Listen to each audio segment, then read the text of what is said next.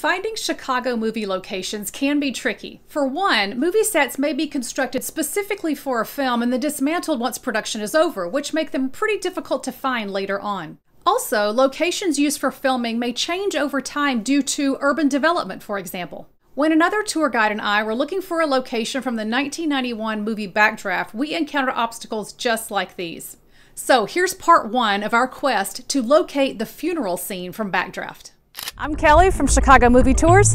And I'm Adam Seltzer from Mysterious Chicago, and today we're trying to figure out where exactly they filmed the funeral scene from Backdraft. At the end of the 1991 action movie Backdraft, a citywide funeral takes place for fallen firefighter Stephen McCaffrey, played by Kurt Russell.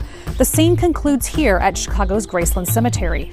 In this screenshot of the gravesite, you can see a monument of a firefighter holding an axe standing high above hundreds of Chicago firefighters as they salute the dead. But if you look around us where this scene in Backdraft was filmed, that monument is nowhere to be found, nor are several of the gravestones for that matter. So what's going on here?